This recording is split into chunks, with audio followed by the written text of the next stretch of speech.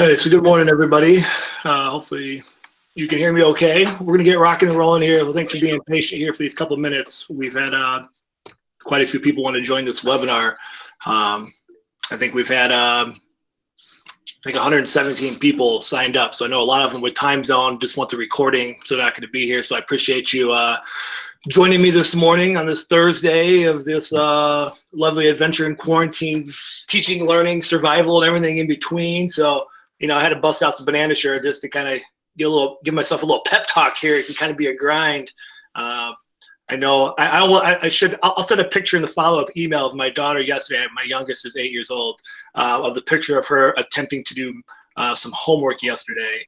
And I think the picture will resonate as she's sprawled out on the couch just on the break of a little temper tantrum that I'm sure we've all had even as adults. So I want to get into the learning here today. So just a couple quick things. I see some familiar faces from the first webinar, and just a couple things just kind of set the stage so you know a bunch of resources. And so one, this is being recorded, so I will edit and then get all this submitted to you. When I'm done with that, have it to you by tomorrow. I want you to know that if you haven't received the participant guide, hopefully by now through the 14,000 emails and stuff that I've shared with you, I'll put it in the chat here again. This has everything you need in the participant guide, and in there is a couple things. So I'm going to jump to this screen share and just highlight, and then we'll get into the meat and potatoes of this presentation here. But I just want to show you where a couple things are on this participant guide, because it's pretty important in terms of moving forward. So hopefully you can see my screen here now. Number one, if you haven't added your name and stuff to this place here, this is just for me. I have to just report numbers, how many attended the webinar and the recording. So if you just throw that in there, that'd be great. Just helps me keep a head count. Keep letting them know that there is a need for some of this learning as we continue to move forward, even though our brains are probably about at capacity. I have put in this participant guide the agenda, and what you're going to find is everything we're going to talk about today. I have a link next to it. So what I've done is created this entire webinar, and actually everything from the first webinar, in a Flipgrid, the Flipgrid Geeking PD. So you can go through and kind of self-pace this yourself. So if I go too fast through something today, or you want to spend more time on it on your own, I just want you to know that it's all right here, numbered. So we're going to start today with number 6 and work our way through. We covered 1 through 5 in the beginning webinar. And if you've never used Flipgrid and you're like, oh my gosh, I'm behind, you're not. You'll be fine. It's not an overly complicated tool. That's what makes it so nice. But I just want you to know that they're all here. And each of these, when you click on them, has a YouTube video tutorial that kind of walks you through some of the things we're going to go through today. So I just want you to know that that is an option for you that you have access to in this agenda. I've just hyperlinked all those in there. I did put a link as well to the first webinar. So if you missed that and do want to go back and watch that, it's there for you to have as well. And then under the shared notes and ideas are just some of the things that we discussed in the first webinar of some just general resources in case you're not familiar with where some of these are. I think the biggest ask in the last webinar was I shared this integration doc, resource number 4, where you can go in and search, say, like math, grade 6-8, and it will give you a list of ideas catered to that, or social studies or things like that. So that's resource number 4 from the first webinar. For those that were part of that, that was probably the number 1 most asked resource that I talked about, and then trying to find it. So that's there. The last thing is, if you have questions during the webinar, sometimes it's hard for me to, I've got like 17 different things going on my screen, and it's hard to navigate the chat all the time while I'm presenting. Throw those questions in there. I'm going to try at the end to address some of those, weave some of these in. And if I don't get to it in the webinar, I will follow up and make sure I get that information to you. So there's already quite a few in there that are pretty good. And so I just want you to know there's a space for you to add those in there. I'll try to check that periodically as we get rocking and rolling. And so That's, I think, for the gist of most of the things here, of everything you need is in that participant guide. And anything else that gets brought up to this presentation, I will load in there, as well as do a follow-up email with everything that we address or cover in this webinar in a follow-up email for you to have access to. So if there's anything else that you need, let me know. This is probably the biggest thing there is just knowing that you can go back and self-pace. You can reuse any of these with your own staff or your students as you see fit. So with that being said, let's go ahead and jump into this webinar. So this is beyond the basics. So I'm not going to explain how to create an account, how to create a grid, how to create a topic. We covered that in the previous webinar. If you are new to Flipgrid and you're not sure how to do that, don't panic. You're still going to be able to relatively pick up pretty quick here in what we're doing. But what I want to do today is just look at some of these other features and really start to think about classroom application as we use these, whether it's teacher feedback, student feedback, the learning and teaching mechanisms, how we can create some interactive lessons, that type of thing. So as we're going to, if you're using some of these, feel free to load your ideas in the chat for the rest of the people to see it as we go through. It may not stop and highlight every comment that's in there, but the greatest learning voice among educators are educators. And so I think it's important that the more teachers we have sharing examples, the better off we're going to be. So with that being said, we're going to start off here with the vibes and featured response. So we talked a lot, or if you're using Flipgrid, I think a lot of you have probably figured out how to record a video, how to post a topic, and now it starts to get to the idea of how do I start to give feedback? And there's no easy route around giving feedback, to shorten time and things like that. But one of the cool things that I think it's often overlooked, it's not earth-shattering by any means, but I think it's an important one, is this vibe feature. And so if this is just a test one, you can see my two students that kind of look like me, poor guys there. But if I were to click here on this student video as a demo, you can see at the top of the video, this leave a vibe. What this does is allows you to give a quick 16-character comment. So, if I wanted to go through, I could say awesome or great graphics or whatever it is, something really quick. You only get 16 characters. And then when you put that on there, everybody that has access to that video gets to see it. So it's kind of a win-win, depending on how you're using Flipgrid. If you have it moderated where it's only for you, then only that student's going to see that. But if you have a public one where the kids are interacting and working back and forth and having collaboration, the kids get to see, one, the student itself, your comment, but the other students get to see that kind of quick little vibe. And so now you're kind of celebrating good ideas. You can highlight like key things that kids are doing well and hoping that it spreads to other videos. And so it's just a quick little thing. I think it's easy to overlook on there, but it's just right up top. You put that little vibe, you hit the update, and then it's always going to be there up top. For the kids to see, whoever has access to that video. And so while this isn't necessarily super in-depth, high-level feedback, sometimes it's just enough for us to acknowledge the kids' response. So I mentioned the previous one, my wife's a 8th grade algebra teacher, and she's trying to do these daily videos, just kind of quick little like tips or tricks or just fun little things to get the kids excited to, want to check into the work each day. And she uses this quite a bit. Like right now, the kids are sharing like their favorite song that they're listening to. So she can just put these little comments up there. She doesn't need to do points and rubrics and all that. Boom, there it is. So that's the vibe, and just a quick little one, but sometimes it's easy to overlook when we're looking at the kids' videos, not even realizing that that's sitting up there. The other part of this is, let's say that you have a response from a student, or maybe you're doing this with your district and PD, and you have a response that you want to make sure that everybody gets a chance to see. And so this star up here is going to allow you to mark certain responses as featured.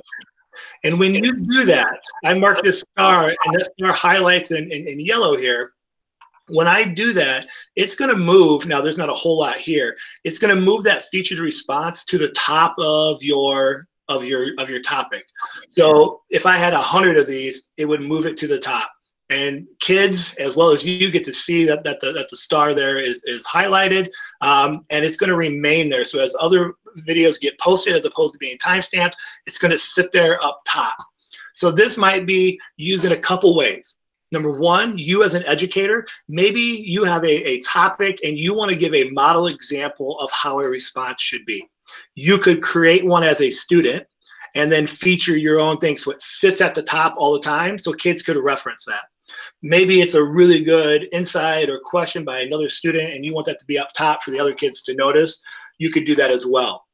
The other nice feature about featured responses is this, and not that you guys are thinking about next year already because we're barely surviving now, but let's say that you're using this Flipgrid and you're starting to see some value in it, not just in remote teaching, but also for your classroom next year. Hopefully we're back face-to-face.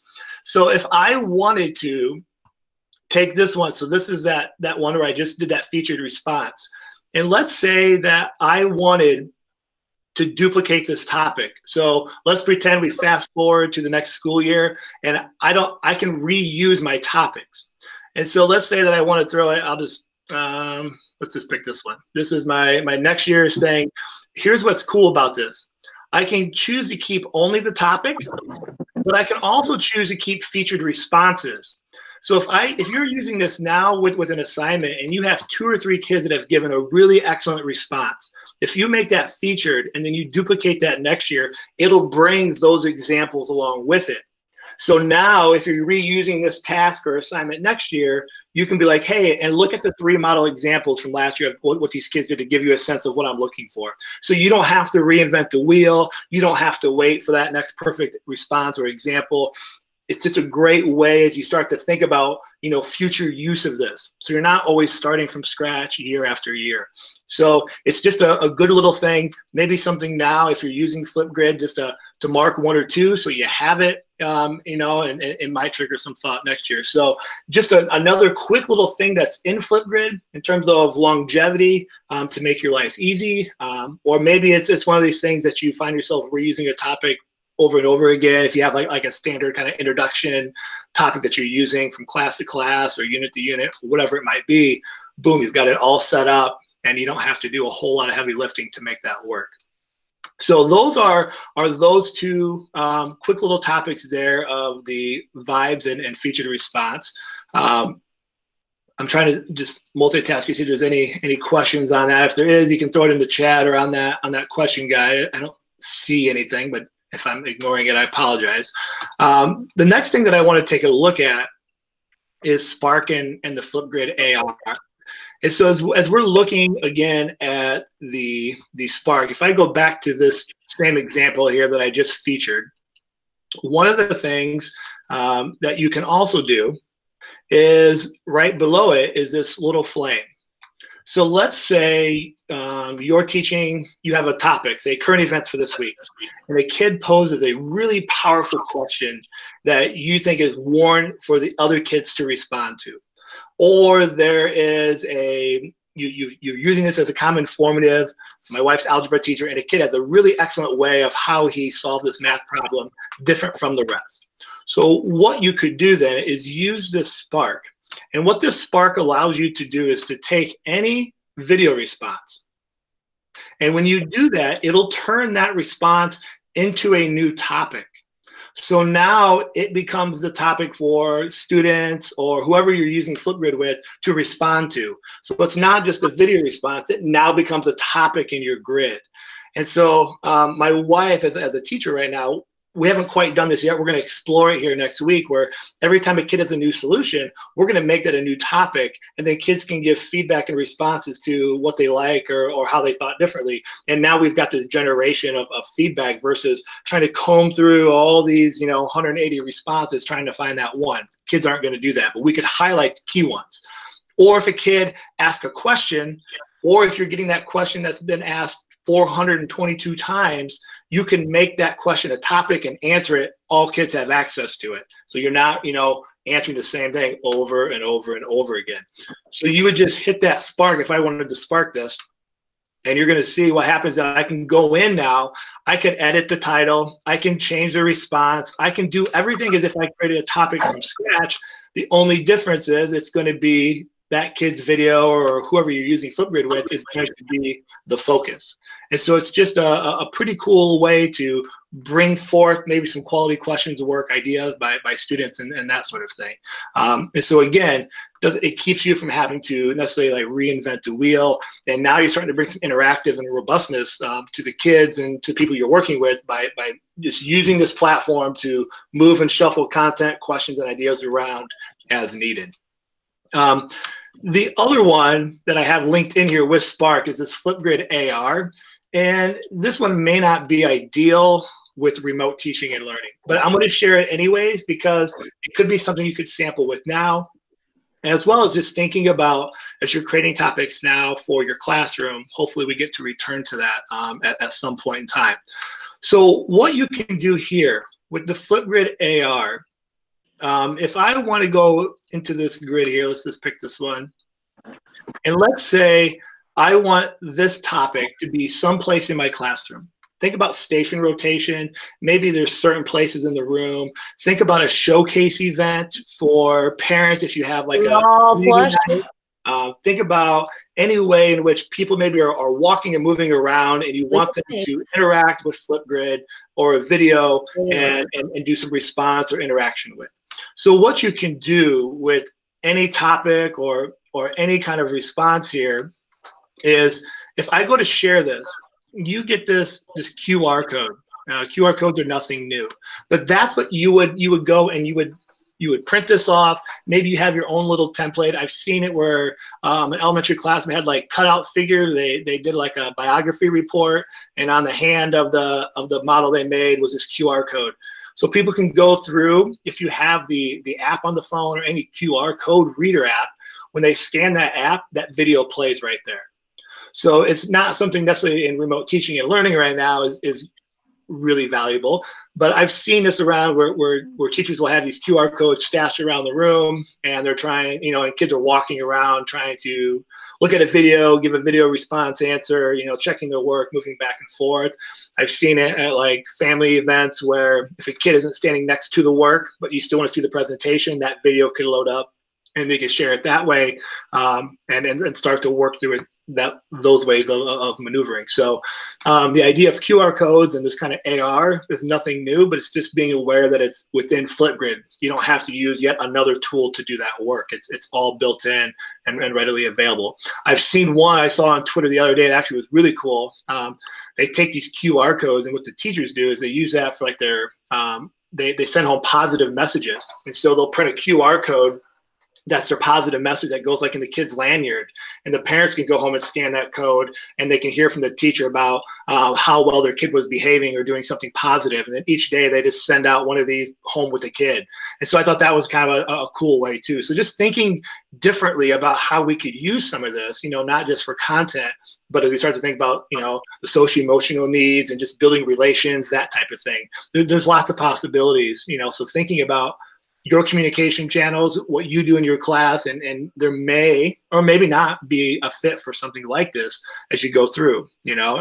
These could be maybe QR codes outside of your classroom. So on back to school night or family night, if parents had a QR code app, or I don't know, every parent has magically a QR app on their phone, but they could have that. It could be a little video introduction of you as a teacher, like, hey, I'm Mr. Maurer, blah, blah, blah, blah, blah. Like, it's always there whether you're available in the room or not. So, just thinking differently about that AR tool. Next, I'm going to just click here real quick to make sure I don't see question-wise linked to the AR. I'm not seeing anything yet there. And we can do some discussion at the end. So if you do have questions, I'll stick around to do that. So the message is they have to have a Flipgrid account. Actually, that question, Kim, is a perfect segue to the next one of Mixtape. So a lot of people are having questions about the Mixtape and how to create it and what it does. So a Mixtape is basically anywhere you go and you see, let me show you what this looks like here. If I'm in any sort of video response, let's say this one here, let me pause this so it doesn't, there we go. this little cassette tape, the old school days. And I think in the video tutorial, I asked people, like, do you remember like your little boombox holding up, trying to record the songs from like the top 9 at night on the radio, because, you know, you couldn't stream all your music. Well, the mixtape is think of that as a similar structure. I can add any response from any grid that I own and make a mixtape. So let's pretend that I have a second period Flipgrid, a fourth period Flipgrid, a sixth period Flipgrid, and I want to pick and pull the top 3 from all these classes. I could take any response and add it to a mixtape. And when I click that mixtape, I can create one, and you can see I've already got some created. And when you create that, it'll add that video to that mixtape. What a mixtape is, just as you can see there, is it's viewable only. They can't access anything else in the grids or topics. They can't respond. They can't do anything but watch. It's simply that a mixtape. And you can pick and choose the order of the videos. You can structure that however you want. And then with the mixtape, you can make that a QR code. So Kim, to go to your question, is with the mixtape, you don't have to have an account. You can just scan it, boom, there it is. I could take the mixtape link and put that out in my newsletter. Anybody can access that. And so because they're not able to edit, they're not able to see, you know, all the other things going on in the grid. And so that is a nice little feature to have. And so I have one, and all your mixtapes that you create on your admin panel are up top when you look up here for mixtapes. And you can see that I've got 3 here. Here was a show and tell mixtape from an activity we did where I had some teachers around the world share how they were using Flipgrid. So I made that readily available for everybody. And then you could just go to this share, and just like you would share a regular grid or a topic, or, you know, that QR code, right, boom, right there, that QR code is, that's what I could send out. People have access to go ahead and watch, and I could share it that way. So it's just a really cool way to kind of highlight work. I'm seeing a lot of people use this now for like end of the year celebrations. Like it was Teacher Appreciation Week. So a lot of teachers were having kids submit video responses, and they were making these mixtapes for the teachers of all these kids saying nice things about them, you know, without having to give them access to everything on their Flipgrid. And so there's lots of cool ways we can think about this in terms of using a mixtape as we build relations, not just within the class, but with our community, parents, that sort of thing. And so let's see. Kim, is there a way to make the mixtape in a viewing order and the students can't alter the order? Yeah, so they can't change. Only the person that creates the mixtape can mess with it. So you can see here, like, this is my order. If for me as an educator, I can change these things around. But if I go to share this mixtape, I'll show you what it looks like from I'll go into incognito. Actually, I won't, because you won't be able to see that screen here. But let me just paste what this mixtape looks like from a non-educator thing. So this is what it looks like. It's in the order that I've placed it in. All right. They can see how many videos they are. They have their names and stuff down here. It kind of does like this starring, like this is a list of everybody that's in the mixtape, who created it. This is what they see. And then when they go to hit play, it'll just play in succession. You don't have to click and stop each one. It just plays. So if you had like an event or some sort of assembly, we'll probably never be able to do assemblies again, but back in the day when we could do assemblies, you could just hit a play button and it would just play continuous. So, you know, just some different things there for you to kind of consider with that mixtape. The other one, and we talked about this a little bit in the last webinar, I would look through it. But there is an option up here called Disco Library. And I just want to bring this back to your attention. So what the Disco Library is, I think now they're over, yesterday there were 17,000 topics. Now there's over, 18,000 topics. Things that teachers have created for other people to use, as well as all these organizations. So these people, these organizations, these teachers have shared with you their topics, their grids for you to copy and use. And so if you use any of these tools, we think about app smashing without getting too complicated into these organizations have done this. So probably the one that I've seen the most used so far just in this remote learning is the Flocabulary. They do, if you haven't used Flocabulary, they do these little raps and rhymes on a lot of things. But they do a weekly current event wrap. And teachers are using that to send out to their students. I'm on the social studies team, so maybe that's why I see this so much. And they're sending this out, and then kids are having conversation about the current events being addressed in the vocabulary video. It's short, it's sweet.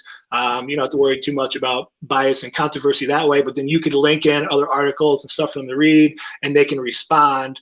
You could have kids create their own raps back. I mean, there's just a ton of stuff in here. Code.org. Has lots of cool ideas of that. Conversation starters, just if you need some just general prompts to get going. This Wonderopolis is one of my favorites. Just lots of cool little like curiosity things. And with any of these, you just click on it. So let's say we go to this one here. Can music help you think? I can see that this one's been used over 4,000 times, but I could just click on this one here. And I can take a look at it. I can see that there's a link here for me to go to. Sometimes there's links, sometimes there's video, sometimes it's just a topic. But what I can do is say like, oh, I want to use this one in my class. I just go here, I pick the grid that I want to send it to, and I add it. And just like anything in Flipgrid, my wife was exploring this with some math stuff yesterday. She's like, but I want to put in my own graphics, my own little stuff. And so you can go through and edit any of this the way you want. So it just gives you the template. So you don't have to create necessarily from scratch, and then you can tweak it and add all the stuff that you would normally do in a regular topic post. But you can use that from any of them. And the other cool thing in the Disco library, outside of just these organizations that are sharing stuff, you can search by audience. You could pick your age level, you could pick by subject, and you could search if you wanted to.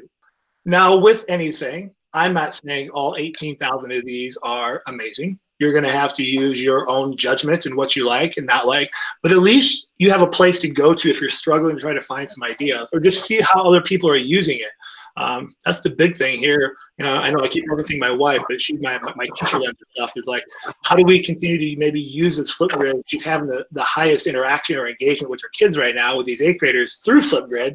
But what else do I do besides just having them document a process of how to solve a problem? Like, what else is there? So we were searching through that yesterday, just being like, what are other teachers doing? And so this is a great thing here as well. On the flip side, if you're doing something really great, you should submit your ideas to the Disco library so others can benefit as well. So I know that needs you to be courageous and bold. A lot of times we second guess our work, but just another place for you to see your work and how it's being used. Because one of the coolest pats on the back as educators, if you do share it and you find out people are using it that don't know you, makes you feel pretty good. Makes you feel like you got something useful. So there is that there for you. I just wanted to bring that back to light because I just think it's a really good one. And when we get stressed about creating content, we forget that sometimes there's a lot already being done. All right. Next one is the co-pilot and guest. And so this is and another really kind of cool option that you can do. So let me dive back into one of my grids here. So I'm going to jump down to a project that I'm currently doing right now on waste. So we have a project working with our local landfill on how to solve some problems with waste management. But what I have here is the curriculum and the projects that we're using. We've got students from around the world doing this work. But as a co-pilot, I have the guy that I'm working with from the waste management. His name is Kurt, and he created an account. And I wanted him, he's our expert. He's the guy that when kids are posing questions, I don't have the answers to. But I don't want to have to be like, hey, here's a link every time a kid asks a question. So I could go here to add a co-pilot, and I can add anyone's email. Now, they have to have a Flipgrid account. So that is the caveat. So anybody you're going to add as a co-pilot, they need to have a Flipgrid educator's email. But when I add him to that, he can now add, he can do everything that I could do. The only thing a co-pilot can't do is delete the grid. So whoever has created the grid is the ultimate authority on that. But he can post topics, he can do video responses, he can do assessment, he can do everything.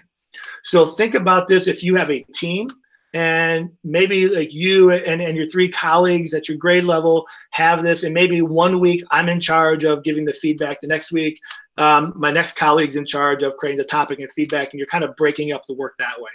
Or maybe you're doing a global project and you want both teachers to have access to everything. So you could add them there. Basically think about it as a co-teacher. That's what the co-pilot is. It can do everything you can do. Let that go. The grid. And so it's just gonna, co-pilots, I think, are unlimited, or it's some crazy number that I don't think you'd ever reach. I think I've had up to like 20, 25 people as co-pilots at one point, which was borderline stupid, but that's a story for another day. But so I think you'll be just fine in terms of that. So that's what that is. But let's say that you want, let's take like a career day. You have people that you want to contribute videos. You want them to have access to some of the stuff, but you don't want them to have full reign of everything. That's where guest mode comes into play. And so what I can do here is, let's say that under this current state of trash, I know that Kurt, I trust him. We have all the stuff signed and waived for all that to be great. But let's say that I want to bring in some of the additional workers, but I don't want them to see everything else. There might be some things here that they just don't need to have access to everything, but they want to share something. So I could go in this topic to actions, and I could add a topic guest. Now, what this does, just as you can kind of see here on the screen, it allows family members, your content experts, maybe it's an author, virtual guest, or whoever it might be. They can have access to the topic, but just that topic. They can't have access to all the other topics or anything else. And so this is where, like I was talking about career day, like maybe you have, normally, like I think about some of the schools, they take the gym and they have like 20 stations set up and kids rotate through. Well, now we can't do that, but maybe we could create 20 videos where they could come in and post some videos. So now I could do that by making them a guest and giving them this guest link. They don't have to have an account. They don't have to get goofy. They just need this link right here. And as the guest, I can do a couple things. If I only want them to view and not do any recording, I could just uncheck this box. So with this checked in, they can make and submit videos. And I would just give them this link right here for the guest. And so maybe this is something where I want to send this out. I'm doing something in my classroom, and I want to send this out to parents and be like, do any of you use this content in your job? Here's a link to give us a video response of how you're using this content in your job. And I could send that out. The parents don't have to have an account. I don't have to teach them all the nuances of Flipgrid. When they click this, it's just the big green button with the plus sign. As long as they know how to push that, away they go. I can, again, here's that AR code if I wanted, or this QR code if I want to have this, situated, somewhere in a facility. And let's say I do this, I'm getting good responses, but then all of a sudden, like, I don't want people to have access to this topic anymore, or this code. I could just turn it off with this button here, or maybe I want to give it to a new group. Someone got in there. I don't really want them to be able to record anymore. This person just doesn't understand education. I could just go here to create a new link. It would just generate a new link, and the old link doesn't work, but I still have an accessible guest link. So you have lots of ways to kind of edit and moderate the access that guests have with this as you get learning. So it's just another way. I mean, your students, your school and your domain and what you want them to have access to and not have access to. So here's ways to minimize that depending on what you're bringing in. And so this is good. We did a global sea turtle project. And so all the sea turtle hospital experts were guests in our Flipgrid sharing videos every day. But I didn't want them to be bombarded as a co-pilot to get a notification every time a kid submitted a video, because they have a full-time job to do. That's for me to moderate. And so that guest is a nice way, if you're bringing in speakers or authors or things like that, allow the engagement to still happen, but not to like bombard that person either. So just two little cool ways in terms of sharing as you work either with your colleagues or with the community and experts out in the fields.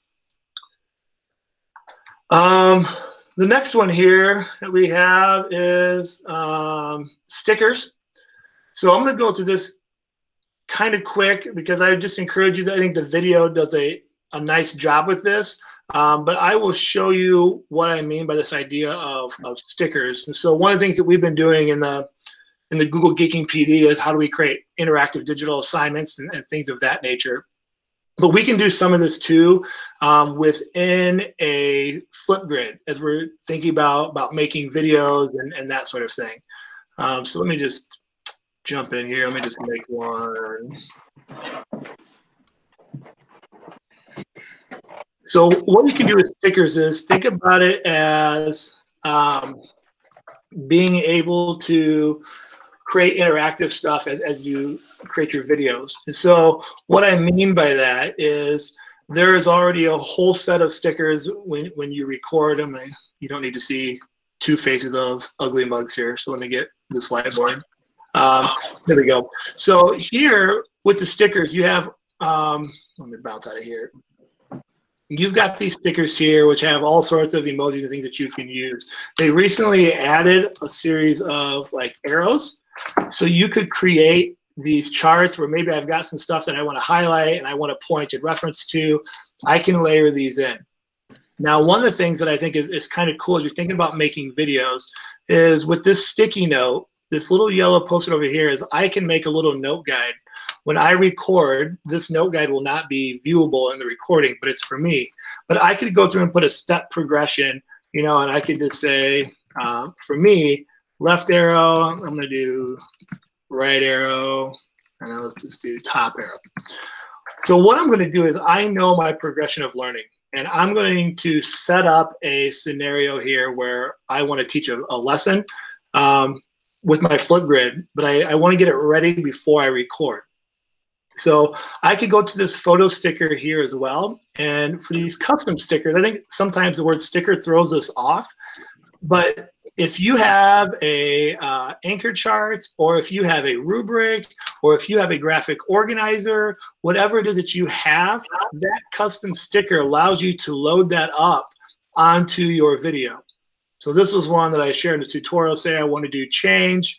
What I can do here then is I'm going to get this ready for a video.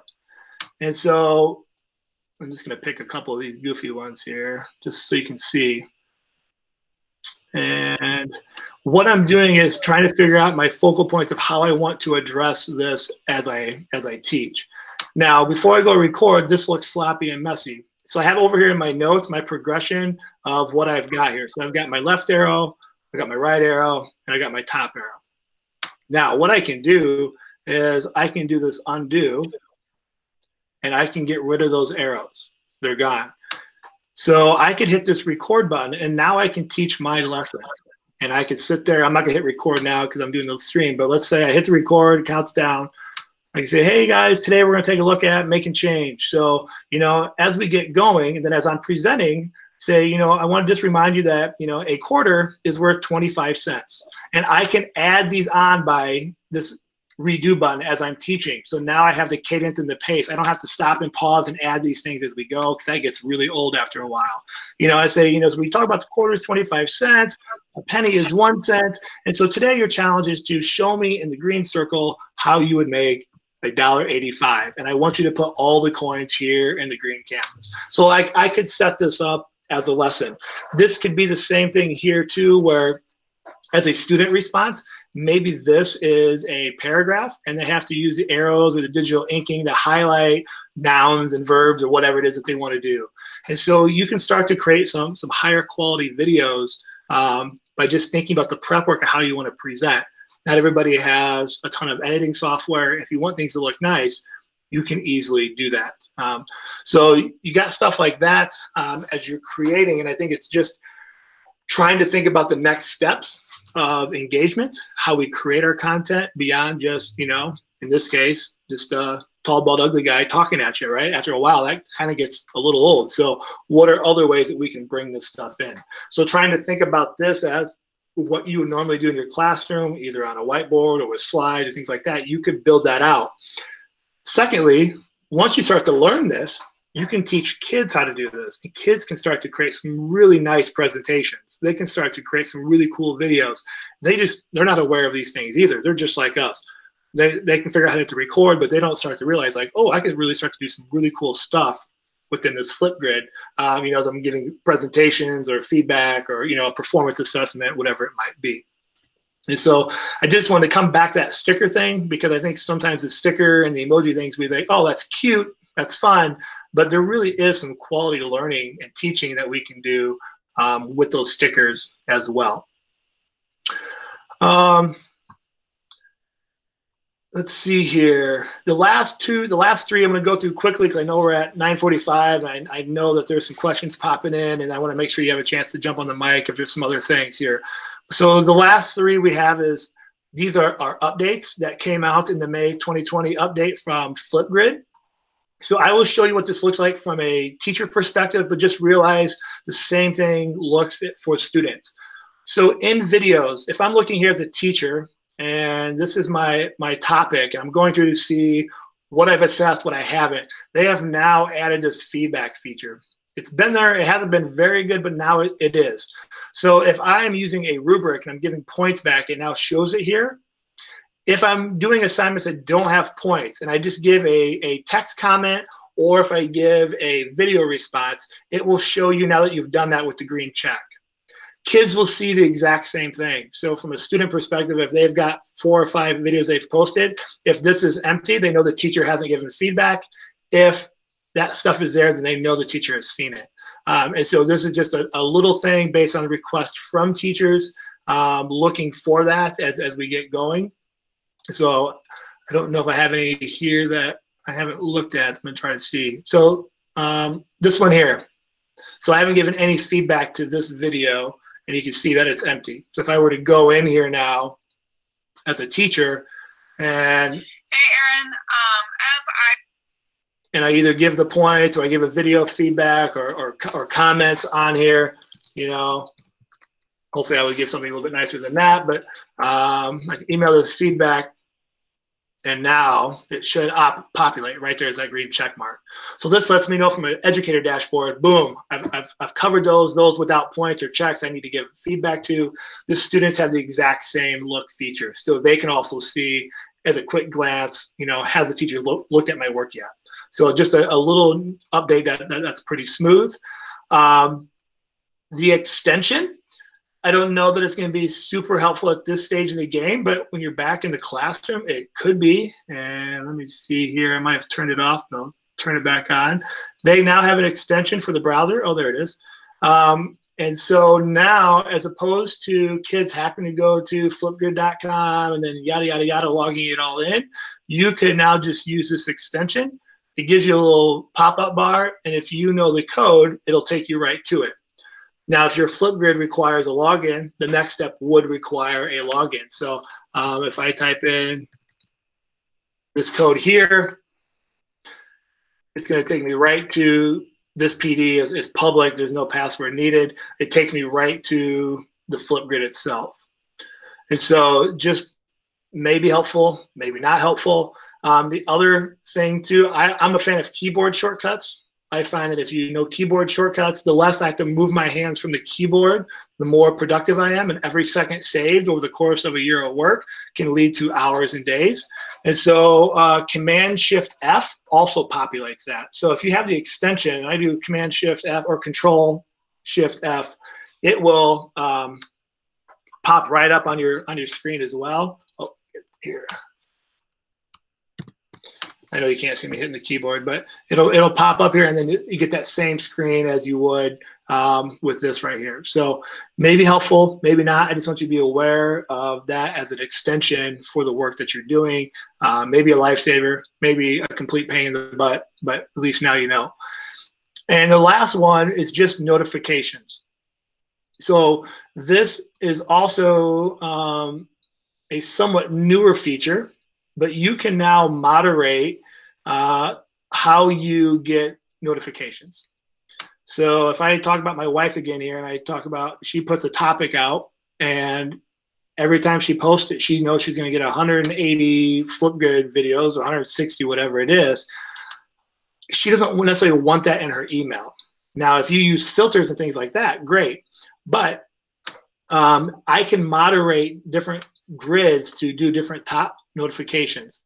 So say this one here, I don't want a notification every time someone pops up a new message.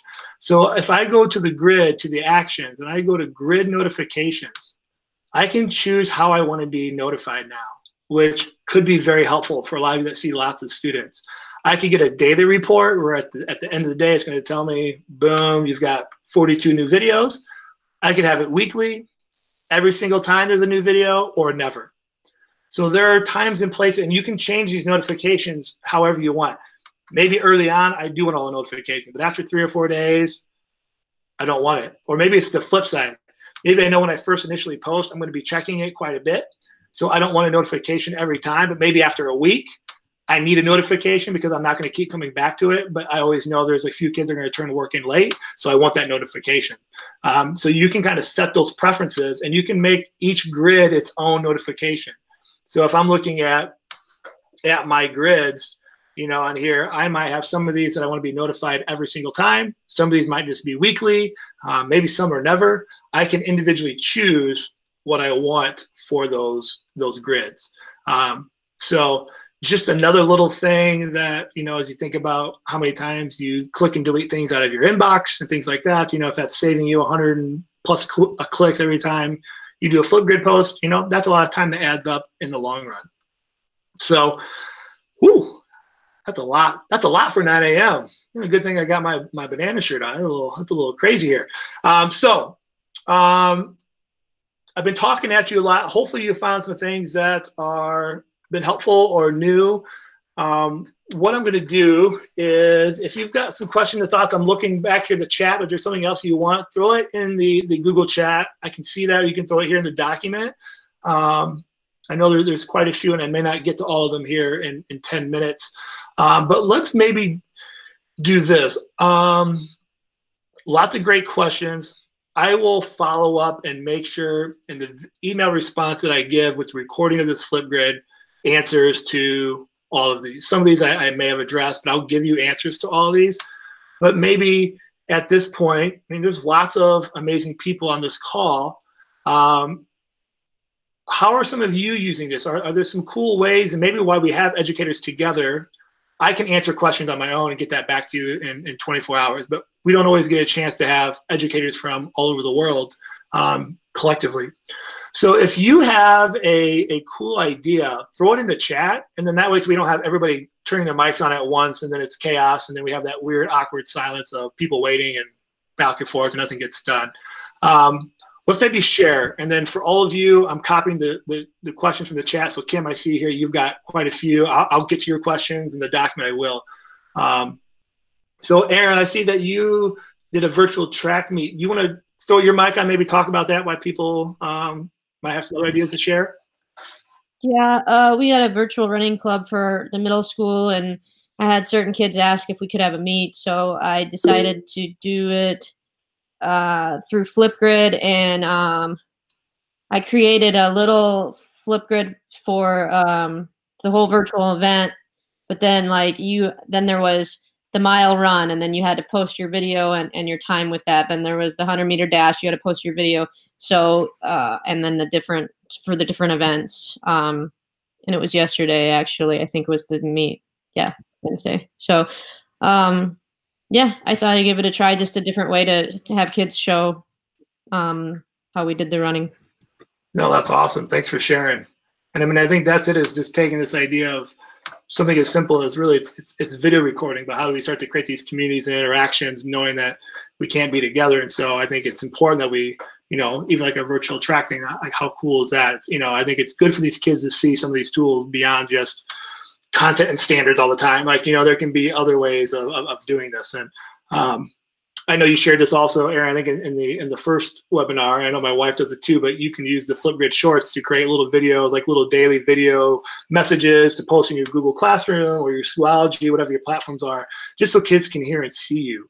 You know, my wife just got an email yesterday just from a student thanking her for showing her face every day, because not every teacher does that, and just, you know, how important that is. And so I think you can use these just to create a little, hey, you know, happy Thursday, or whatever it might be. And so I think that's just these small little things. And I think that's what's important. They don't have to be necessarily earth-shattering, huge things that require hours and hours of work. It's these little things that we know that help connect us as we get rocking and rolling. Other ideas? Anybody else using these on here that have cool ideas or think that they've been experimenting with that they'd be willing to jump on and share?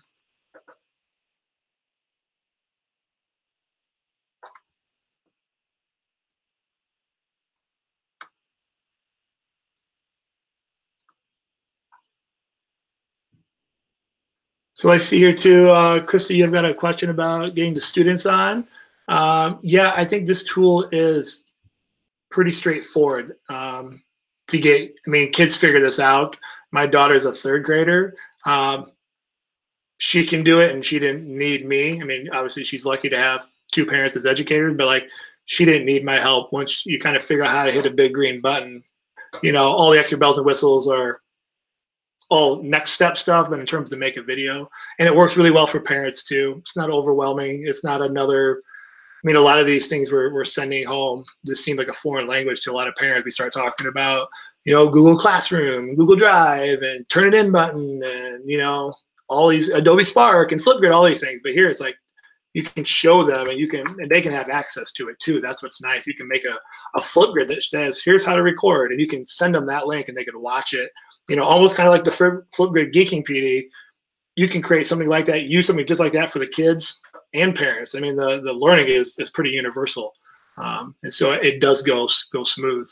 I use it with a lot of global projects where access to technology is very limited, and it's the one tool that we seem to have very little problems with. So it's been good.